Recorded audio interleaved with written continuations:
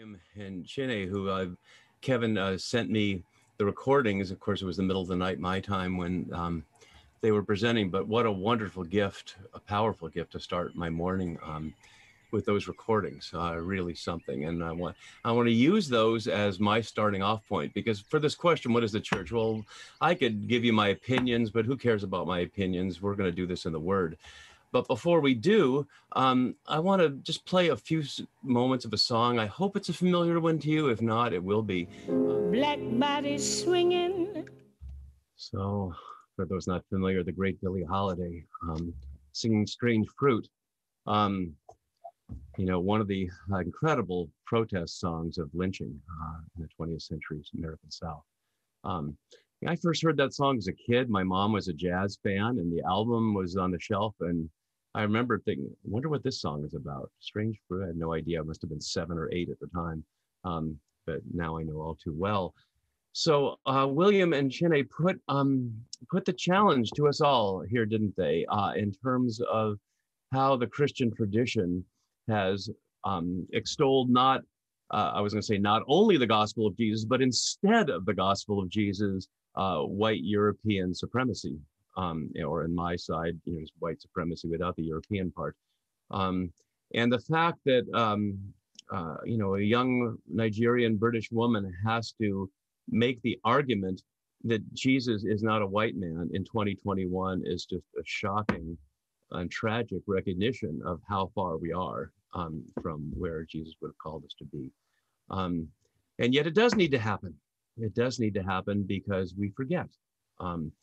As I was saying to Kevin before we started today, my own work, which, I began doing this kind of work in the 80s, but I recognized when I began to look at the history of biblical scholarship that, biblical scholarship started in Germany, and Germans were not that fond of making Jesus the Asian Jew that he was. Not only was he a Jew, he was an Asian. You think of it that way? I said to my Asian American students that Jesus was not only not white, he was an Asian. And they're like, what? Well, what continent do you think Israel's in? Right? It's not Europe. So if that's disorienting for us, good, but it's unfortunate that it has to be in 2021. So what I want to do is what I do.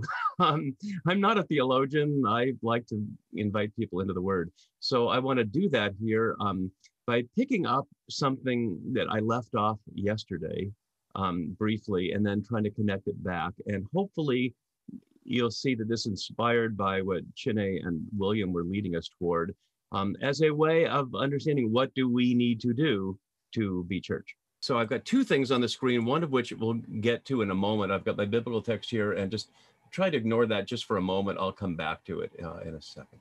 So I was noting, yesterday, that the Solomon, technical problems here, there we go. The Solomon story was in many ways the counter narrative to the Exodus story. And I didn't play that out, I showed some parallels. But I want to show the scene where that really matters. And that's actually not about Solomon, about his son Rehoboam. So this is in 1 Kings 12. So the writer has told us in chapter 4 of 1 Kings that while Solomon was king, everybody was under their vine and fig tree, and all Israel was happy and numerous, and all was good. But the moment Solomon's dead, his son Rehoboam is made king by all Israel, we see here. And just as a parenthetical question, if we were spending our time in this passage, Solomon is said to have had 700 wives and 300 concubines, and he only has 1 child? That ought to be a little suspicious. But there's no rivals for the throne here. There's just Rehoboam. Okay, so be that as it may. So Rehoboam is going to be made king. And then there's this guy Jeroboam. How many of you ever heard of Jeroboam, you good Christian people? I didn't think so, right? So a couple. So Jeroboam, it says, had fled from King Solomon, and then he returned when Rehoboam was king. So earlier, Jeroboam had fled away from Solomon to Egypt, of all places, and then returned when he heard that Rehoboam was king. So the Israelites send for him, and they all go to Rehoboam, and this is their evaluation of Solomon's reign. Your father made our yoke heavy. right? This is just a few chapters after the narrator said, and everybody was happy and wonderful under Solomon. Your father made our yoke heavy. Now, therefore, lighten the hard service of your father and his heavy yoke that he placed on us, and we will serve you. And he said, go away for 3 days and come back. So they go away. So Rehoboam takes counsel with the elders who have the experience. And he says, how do you advise me? And they say, if you will be a servant to this people, speak good words to them and they will serve you forever. But he disregarded that advice, typical, and went to the people he'd grown up with, the young bucks that, are trying to make their way in the imperial world. And he said to them, what do you advise that we answer the people who've said lighten the load? And they say this is what you should say. Your father made our yoke heavy and you must lighten it. My little finger is thicker than my father's loins. And the original Hebrew doesn't say finger. Just want to note, this is the Bible, folks. It says, my little one is bigger than my father's loins. Do I have to explain that? Hopefully not. But there it is in the Bible, friends. Right? This is the claim he's making for his power. Therefore, my father disciplined you with whips. I'll discipline you with scorpions. In other words, you haven't seen anything yet about royal imperial cruelty. And so they come and when they hear the word, it says, all Israel, let me bring this up higher on the screen. When all Israel saw the king would not listen to them, the people answered, what share do we have in David? We have no inheritance in the son of Jesse. To your tents, O Israel, look now to your own house, O David. So Israel went away to their tents. But Rehoboam reigned over the Israelites who were in the towns of Judah. But when he sent the taskmaster over the forced labor, they stoned him to death and he fled back. And we end up with 2 kingdoms. Now, you may be wondering, why is he telling us this story? What does this have anything to do with what we're doing? Well, if you look at this chart now, you can see, and without a lot of detail, focus on it, that Jeroboam is a stand-in for Moses, or Moses is a stand-in for Jeroboam, is more accurate. So in the Exodus story, Moses represents Jeroboam, the person who goes to the harsh king and says, let my people go. Right? You know that, of course, in the Exodus story. You might not know about Jeroboam and Rehoboam, but I imagine you know about Moses and Pharaoh. Right? So hopefully you can get the resonance here that what Jeroboam's doing to Rehoboam is what Moses did to Pharaoh. And of course, in the Exodus story, Yahweh is on the side of Moses and not on the side of Pharaoh. So we as religion of creation people want to be on the side of Jeroboam, not on the side of Rehoboam. So what we see is Israel had been subject to the monarchy in Jerusalem of the Judahites, but now has escaped.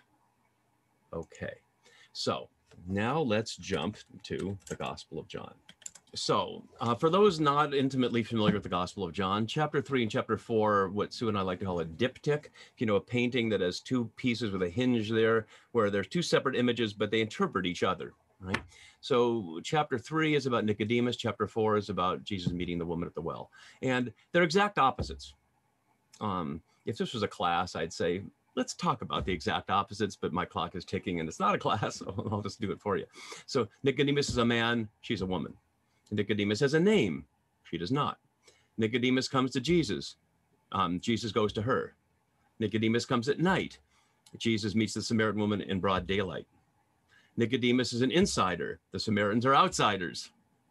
Okay, so at every step of the way, these are opposite characters. And so this story in chapter 3 takes place right after Jesus overturned the tables and threatened the Judean establishment in Jerusalem. A story in the Synoptics, it doesn't take place till the beginning of Holy Week, right? But in John's Gospel, it sets the stage right at the beginning. So Nicodemus has seen this. And we're told he's now a ruler of the Judeans, excuse the Jews there, Judeans. He came to Jesus by night and said, Rabbi, we, whoever the we is, we know you're a teacher who's come from God. So that's his starting point.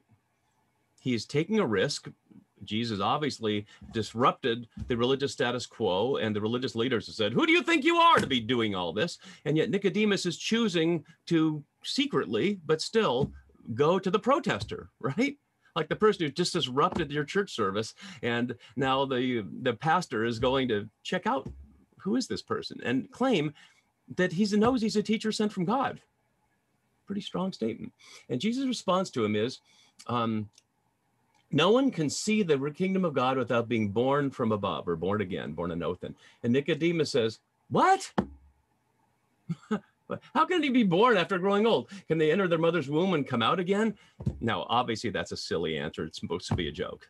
We were talking about humor yesterday. I hope you can laugh at that. That the religious leader is saying, you can't mean you crawl up your mother's birth canal and come out again, right? No, he can't mean that, can he? So what does he mean? So he shifts it a little bit. No one can enter the kingdom of God without being born of water and spirit. Notice here it was can see it, and here it is enter it. You can't enter something unless you can see it first, right? When you see it, then you have the choice. I see the door. Do I want to walk through it or not?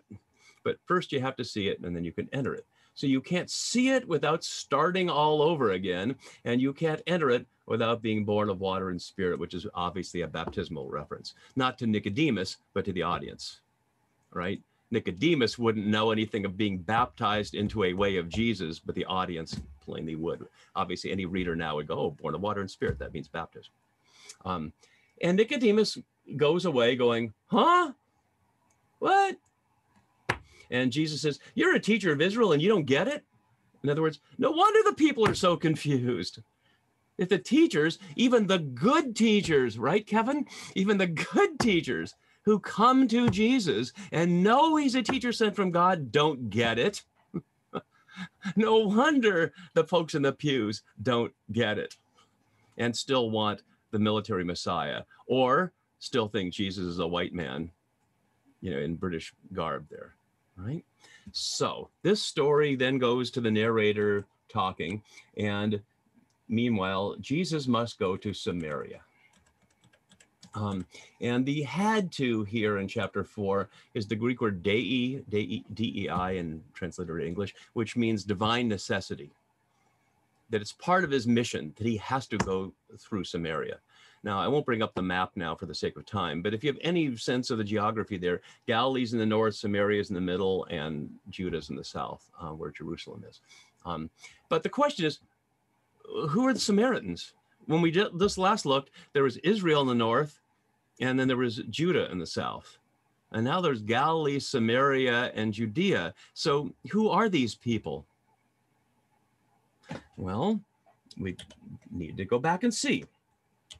So if we go back to 2 Kings 24 here, we'll see that after the Assyrians conquered the kingdom that Jeroboam had led there, the Israelite kingdom in the north, he brought people from 5 places, including Babylon.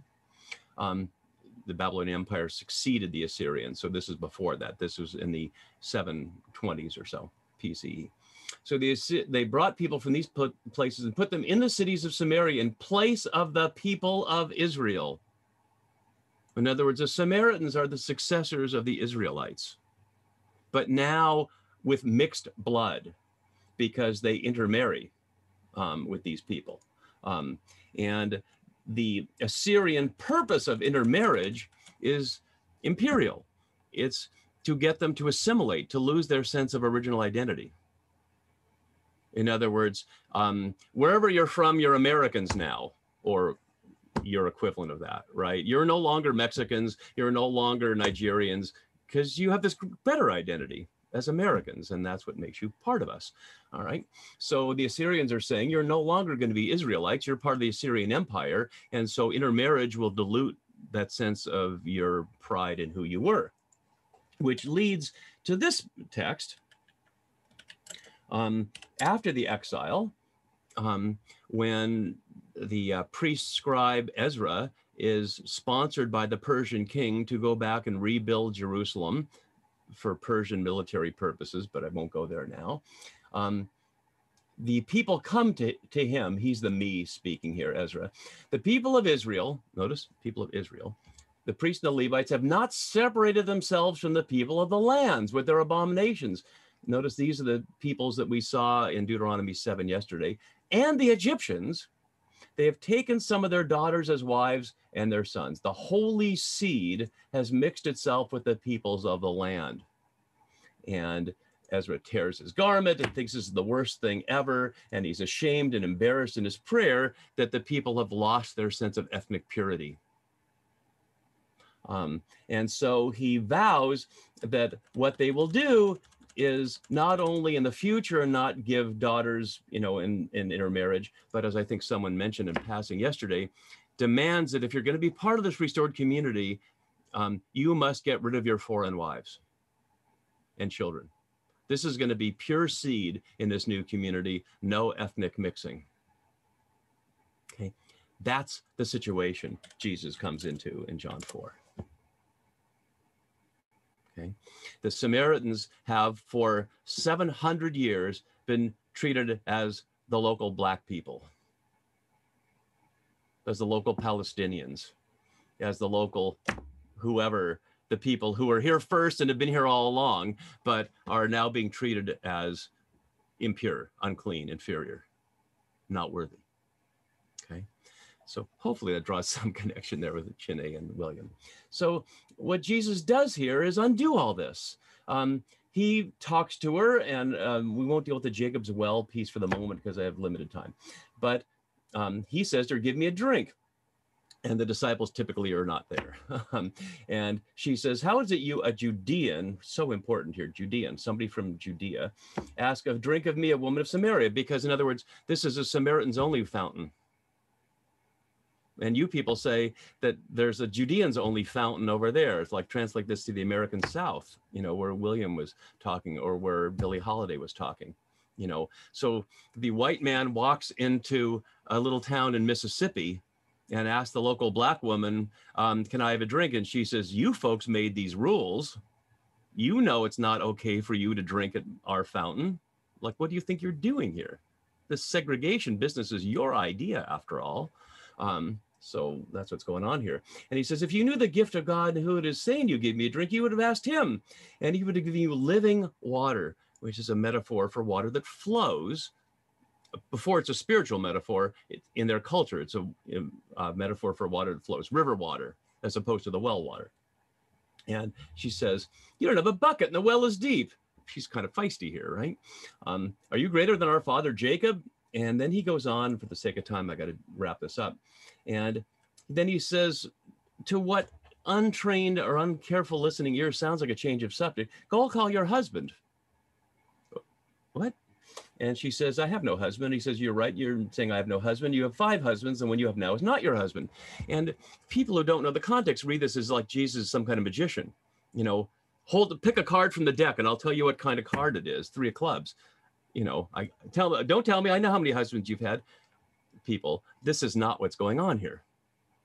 I've given you some clues. Anybody catch the connection here with you've had 5 men, literally what it means, in relation to the background I shared a few minutes ago? Anybody catch it? I didn't expect you might, but maybe you did. How many nations did the Assyrians bring in to intermix with the Israelites in that passage in 2 Kings 17? Anybody note? Want to guess? Anybody want to guess 5? That's the answer. In other words, this is not a historical event. This is a narrated parable about the message that Jesus is bringing about who God really is.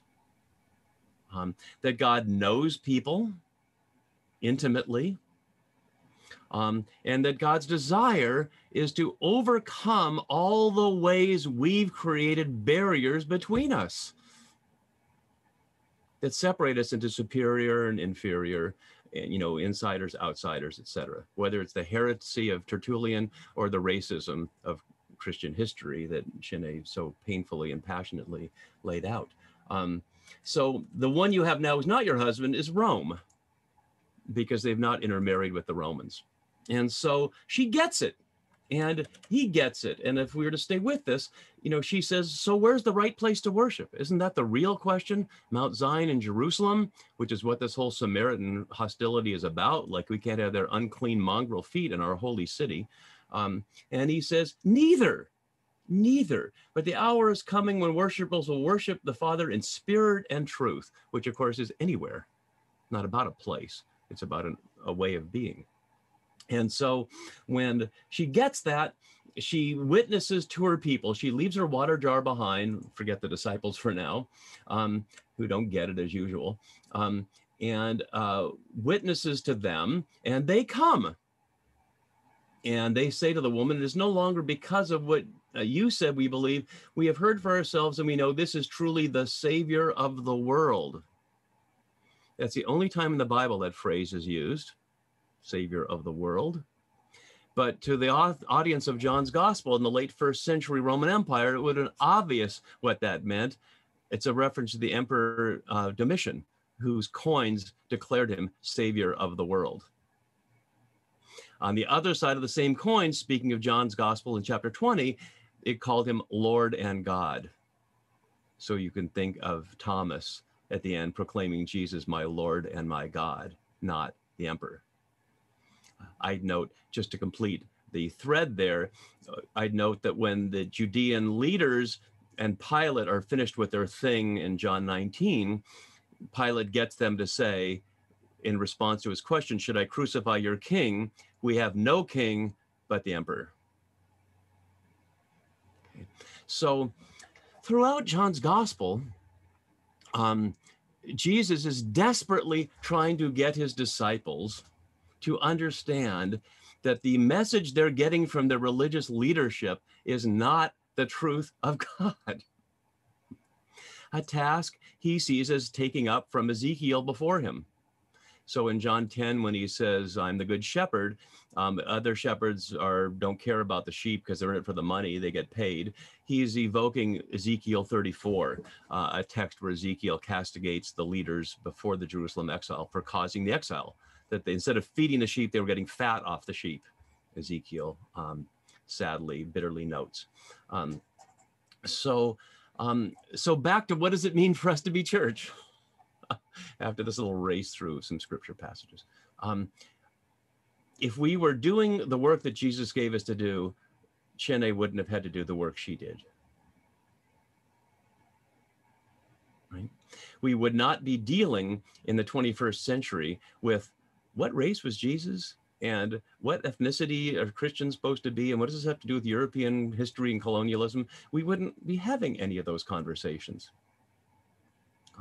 Because we would have it in our marrow, in the very cells of our being here, that if we got baptized, if we're reborn in water and spirit, then we're 100% committed to the way of Jesus, which is everybody is in the image and likeness of God. There's no basis in calling upon God to justify why we think anything about us is superior to anybody else. But we haven't done our homework. Right? So we don't know these stories. I'm not challenging any of you. Some of you are probably older than me, and you've been probably members of the church a lot longer than me. Is this how you were taught John 4, what John 4 was about? Why not, one might ask. Yeah. And that business about the 5 kings and the 5 people, that's not even my idea. I read that somewhere, incorporated in my book 27 years ago now. So it's not like I just discovered that yesterday or you didn't, it's been around for decades, that insight into these stories. So my first challenge and invitation is we need to know our stories. We need to take the time to do this kind of work. And not as a task, but as an opportunity. That anybody who's been part of our Thursday group, and Bud, you're still here, you've been a part of it a couple of times, or Julius, one of my Seattle U students who's somewhere on these screens. No, if you're doing it right, I hope it's fun. It's exciting. It's not dreary and dull, because not only is it the act of discovery, but because, as I hope we're going to close today, in Luke 24, think of the disciples on the road to Emmaus story, right? We had been hoping, they say to the risen Jesus who's standing there right next to them, they don't recognize. And what's Jesus' response to them? You fools, you fools, how slow you are to understand the scriptures. And so it's beginning with Moses and all the prophets. He interpreted the scriptures to them. And what's their response? Their hearts were on fire. And in the middle of the night, they do the really stupid thing of running back 7 miles to Jerusalem, which is like really stupid, right? It's dark. There are robbers out there. There are wild animals. They don't have flashlights. You know, it could wait till morning, except it couldn't. It couldn't wait 1 minute because they were on fire. And that's what I hope, that's certainly what Jesus understood, that when we enter into this word, it does to us. It sets us on fire. It fills us with that spirit that we call holy and empowers us to not be afraid, to let down the sense we have to be right, you know, to welcome everybody, and to have the kind of worship we see in the book of Revelation, which I do want to share here because a little closing to this. I don't even know what my time, how my time is, but sometimes it's chronos and not kairos, right? So just to go here. So this is one of the scenes of heavenly worship in Revelation in chapter 7. And John's narrating what he hears and what he sees. And what he hears is what he's been taught, and what he sees is what his experience is. So he heard the number of those who were sealed, which to say sealed, having the seal of the living God. And what he hears is 144,000 from every tribe of the people of Israel. And then the 12 tribes are listed, 12,000 of each. But when he looked, what does he see? A great multitude that no one could count, from every nation, from all tribes and peoples and languages, standing before the throne and before the Lamb, robed in white with palm branches, proclaiming in a loud voice, salvation belongs to our God who is seated on the throne and to the Lamb, and they all worship. In other words, what he had heard was that in the end, in the Messianic era, in the time of Zoe Aionion in Greek, eternal life, Israelites from all tribes would be saved. But when he looked, he saw people from every tribe, from every nation, not giving up who they were to be gathered there, but as they are, as Nigerians, as Cambodians, as British, as Cherokee, and the list goes on. In other words, not having to sacrifice the identity you gain from the cultural relationship with a place and over time, but to incorporate that into this higher identity as children of God.